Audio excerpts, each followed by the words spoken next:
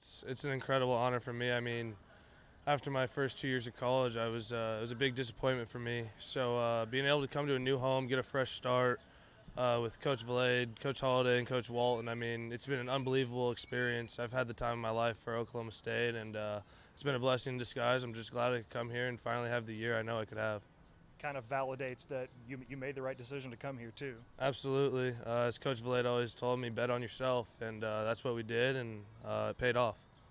And to come to a program that came here last year, like everybody knows, won this tournament, I'm sure you're looking forward to this tournament maybe a little more than some of the other guys. I'm really excited to see what this team's got in store. I think we got a lot of fire inside of our lineup, inside of our dugout. I think that we're going to come here ready to compete, and I think it's going to be a good weekend for us.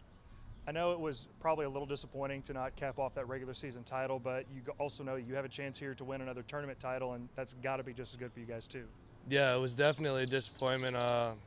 Kind of something we just had to swallow for a little bit, a couple days there before we could get back to work.